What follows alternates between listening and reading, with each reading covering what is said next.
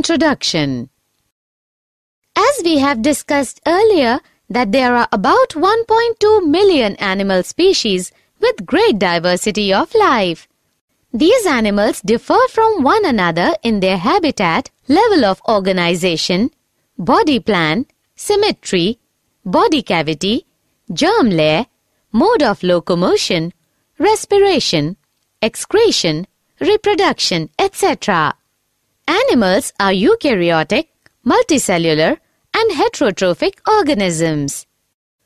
Animal cells do not have cell walls. Most of the animals are mobile.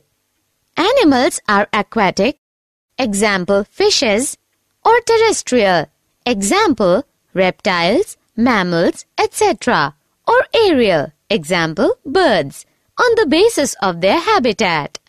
On the basis of level of organization, animals either have cellular organization, example sponges, or tissue organization, example coelentrates.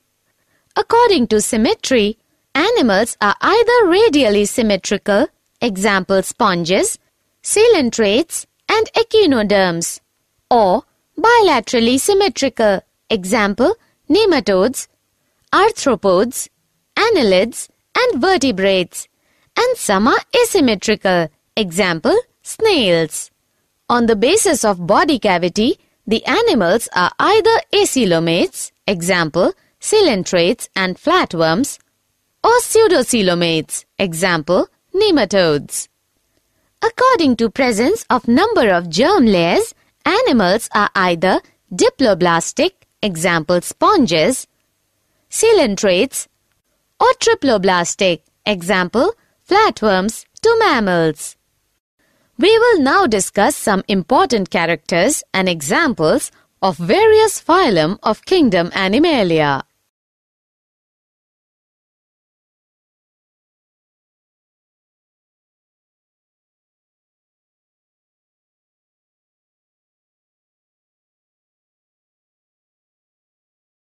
Objectives.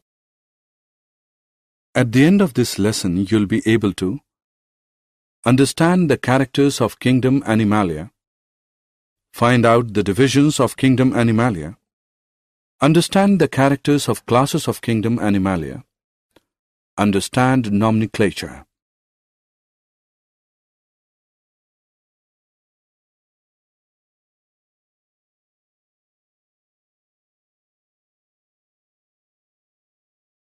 Phylum Porifera. Do you know that word porifera is derived from Greek words porous, which is pores, plus fere, to bear, which means organisms which bear pores or holes in its body. Due to presence of holes all over the body, there is a canal system which helps in circulating water throughout the body to bring in food and oxygen. The animals of phylum Porifera are sessile, sedentary, and marine except one group. They are commonly called as sponges. These are non-motile animals attached to some solid support. The body of Porifera is covered with a hard outside layer of skeleton.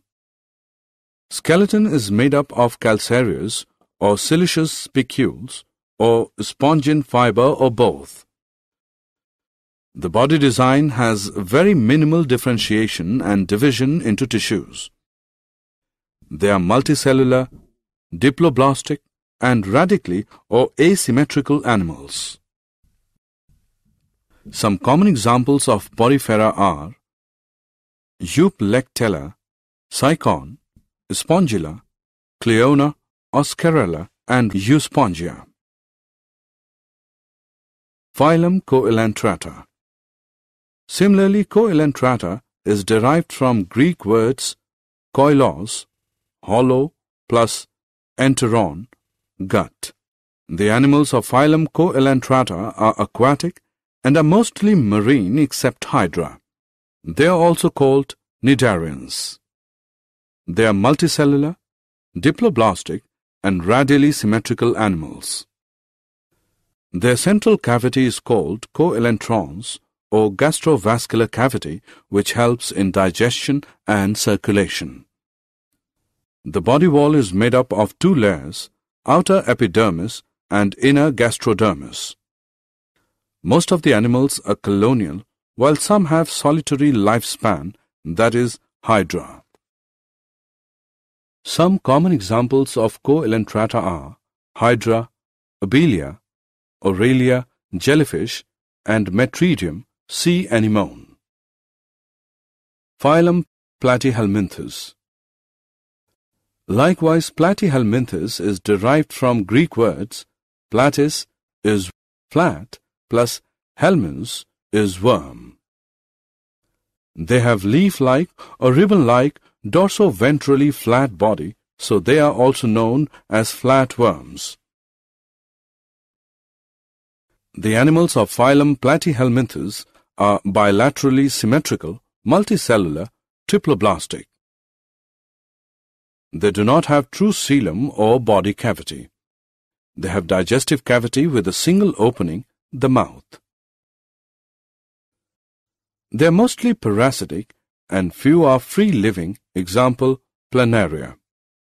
Some common examples of Platyhelminthes are planaria, fasciola, liver fluke, schistosoma, and taenia, tapeworm.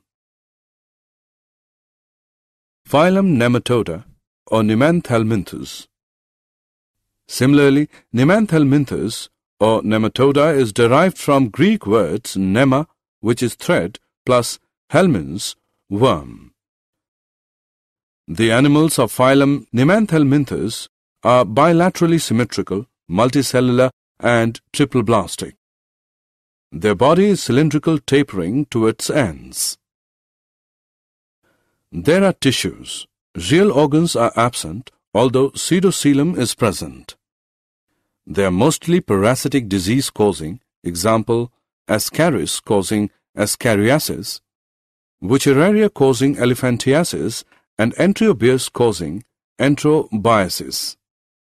Some common examples of Nemanthelminthes are ascaris, Wuchereria, enterobius, and encyclostoma hookworm. Phylum Annelida. Do you know that word Annelida is derived from Greek words annelus, a ring, which means body is segmented? The animals of phylum Annelida are bilaterally symmetrical, multicellular, and triploblastic. They have true body cavity, or they are coelomates. There are organs present and distributed in metamerically segmented body. They are found in various habitats like freshwater, marine water, and land. Some common examples of Annelida are Feritema, earthworm, Herudinaria, leech, Nereis. Phylum Arthropoda. Similarly, Arthropoda is derived from Greek words arthros, which is jointed, plus podos, which is foot, which means jointed-legged animals.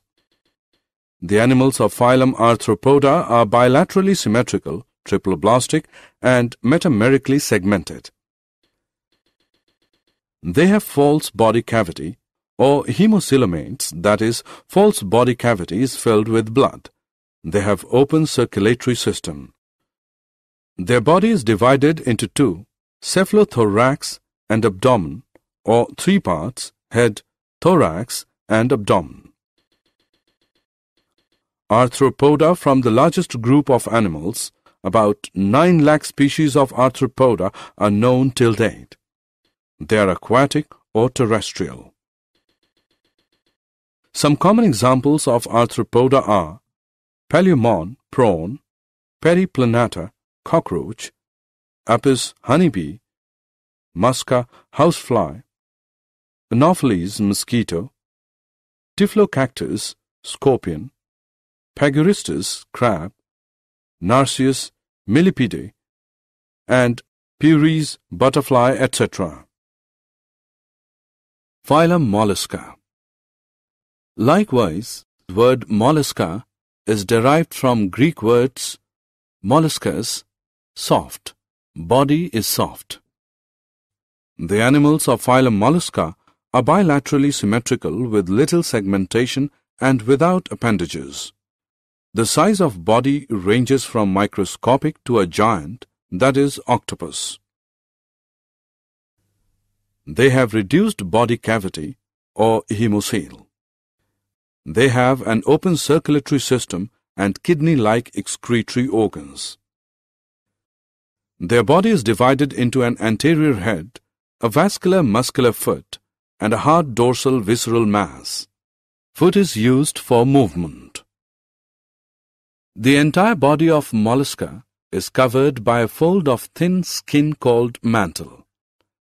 This mantle secretes a hard calcareous shell of one or more pieces. Some common examples of mollusca are chiton, octopus, pilla, unio, and sepia cuttlefish. Phylum Echinodermata. Similarly, Echinodermata is derived from Greek words echinos, which is spiny or hedgehog, plus derma, which is skin. Thus, these are spiny-skinned organisms. They are exclusively free-living marine animals. The animals of phylum Echinodermata have radially, bilaterally, or pentamerous symmetry. They are triploblastic. They have true body cavity or coelom, which is modified into water vascular system, which is used for locomotion. Their body has oral and aboral surfaces. Oral surface has 5 radial areas called ambulacra. The entire body is covered by hard calcium carbonate structures that they use as skeleton. Some common examples of Echinodermata are Asterius, starfish, Echinus, sea urchin, Antedon, sea lily, Ophiothrix, brittle star. Phylum Protochordata. Do you know that word protochordata is derived from Greek words proto is primitive plus chorda is string. The animals are bilaterally symmetrical triploblastic and have coelom. They have notochord, which is long rod-like support structure that runs along the back of the animals, separating the nervous tissue from the gut. This notochord is not present at all stages of life. Notochord provides a place for muscles to attach for ease of movement. They are exclusively marine animals. Some common examples of protochordata are Balanoglossus. Phylum Vertebrata. Similarly, word chordata is derived from Greek words chorda, which is string. The animals are bilaterally symmetrical triploblastic, coelomic, and segmented with complex differentiation of body tissues and organs. They have notochord, which is long rod-like support structure that runs along the body close to dorsal surface of animals, separating the nervous tissue from the gut. This notochord is present at all stages of life. They have a dorsal tubular nerve cord close to notochord. They have paired gill pouches at some stages of life. They have a true vertebral column and internal skeleton which allows a different distribution of muscle attachment points for movement of body parts. They have complex differentiation of body tissues and organs. Vertebrates are further divided into 5 classes: Pisces, Amphibia, Reptilia, Aves, Mammalia. Class Pisces. The word Pisces comes from the Indo-European root pesc. It means fish. They are exclusively aquatic animals. They obtain oxygen dissolved in water by using gills. The animals of Pisces have streamlined body and have fins and a muscular tail which is used for movement. They have a cartilaginous or bony skeleton. The skin is covered with scales or plates. They are cold-blooded animals, that is, their body temperature changes with change in atmospheric temperature. Their heart is two-chambered. Their eyes are without eyelids. They have nostrils. They lay eggs. Some common examples of Pisces are Scoliodon, dogfish, Syncheuropus, mandarin fish, Pterois, lionfish, electric ray, stingray, etc.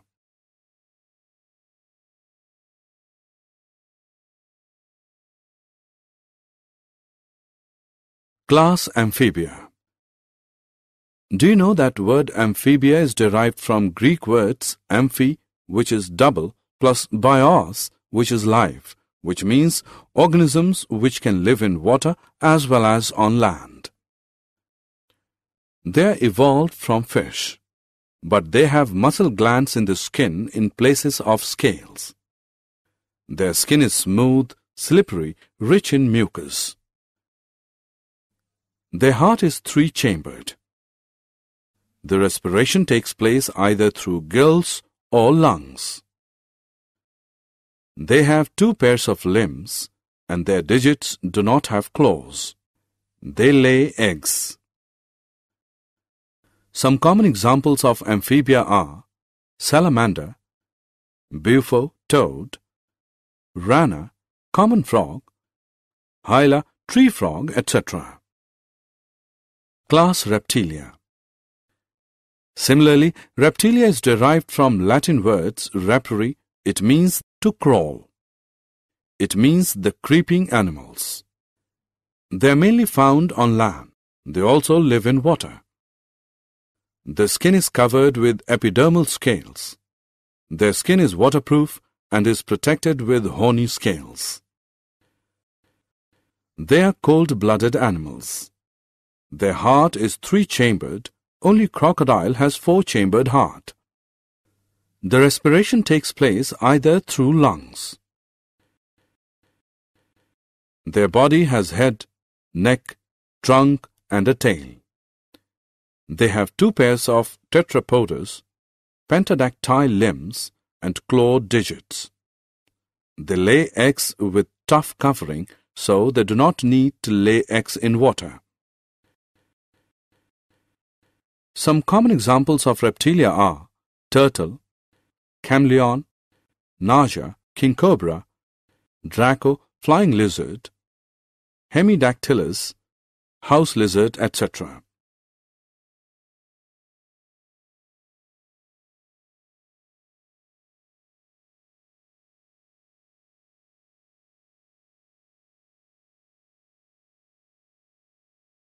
Class Aves.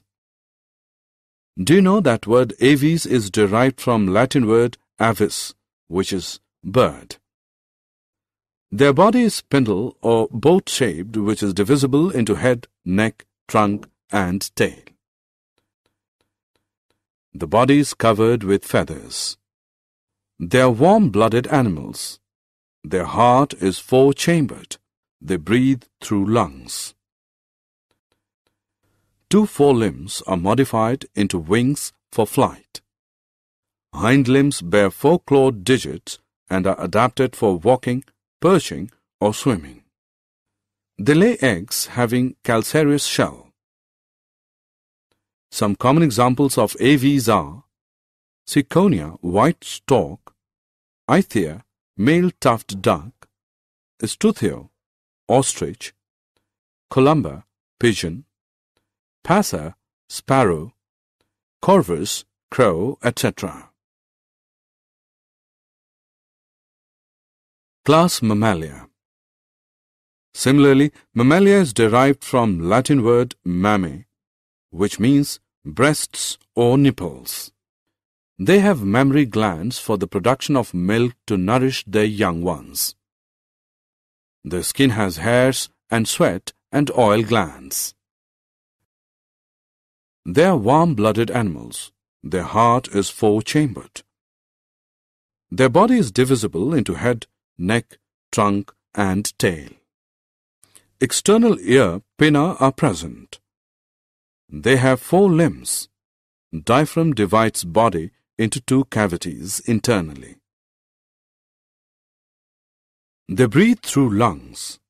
Mammals give birth to young ones except two mammals, Echidna and Platypus, which lay eggs.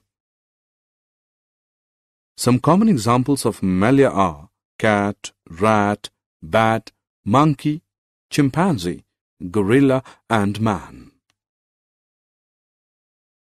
Nomenclature. Nomenclature is the system of naming living organisms, that is, plants and animals. Do you know why there is need of nomenclature? I will tell you. Because common names cover only localized organisms and do not cover plants and animals of entire earth. Second problem was that one organism has many names as different people in different areas have different languages, so they name organisms accordingly. Third problem was that some names were misleading, like starfish, cuttlefish, jellyfish are actually not fishes. Most important drawback is that there is no scientific basis in selecting a common name.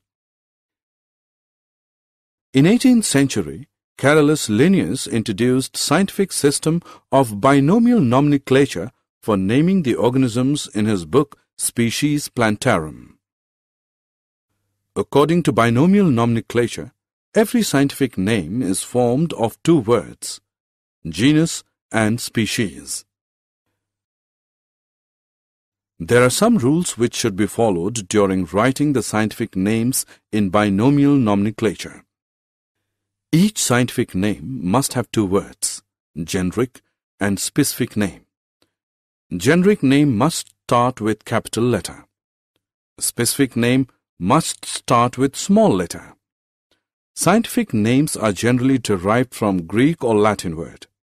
When printed, they should be in italics. When handwritten or typed, they should be underlined. Scientific names are significant because they are same all over the world. They indicate evolutionary relationship. They solve the problem of multiple naming of one organism.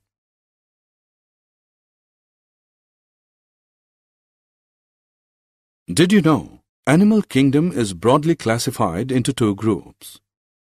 Non-chordates and chordates.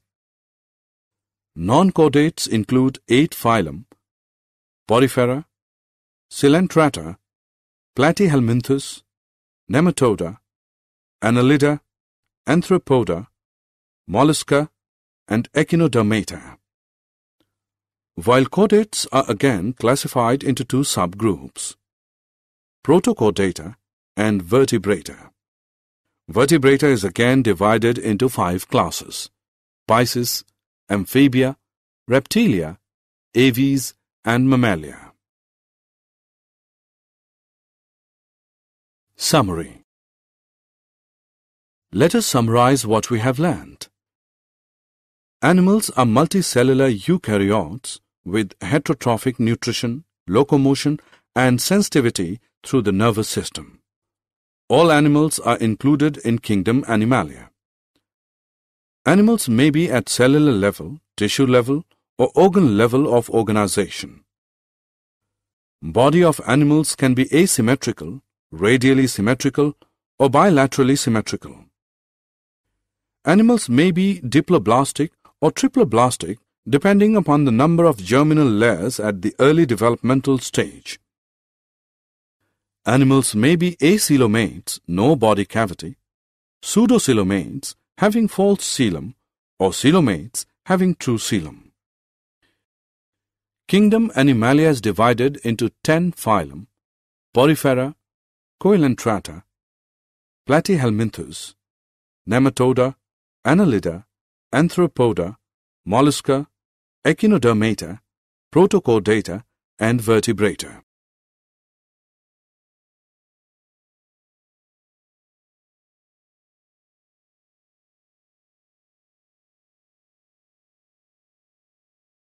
Vertebrates are further divided into 5 classes: Pisces, Amphibia, Reptilia, Aves, and Mammalia.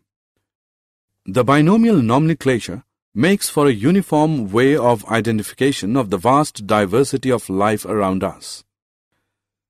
The binomial nomenclature is made up of 2 words, a generic and a specific name.